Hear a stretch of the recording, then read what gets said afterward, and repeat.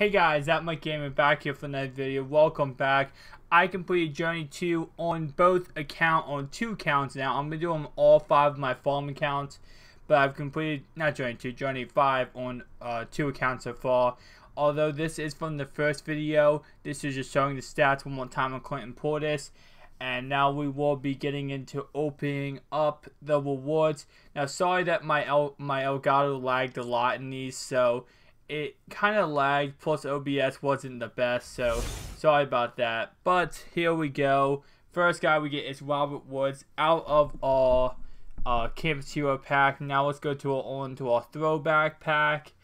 And I swear I love these rewards so much. It's so amazing. We get Jordy Nelson, who only goes 10k, but honestly, it's from doing a solo, so I'm cool with that. If I was pulling these and I was like spending coins on these, I'd be pretty pedoed.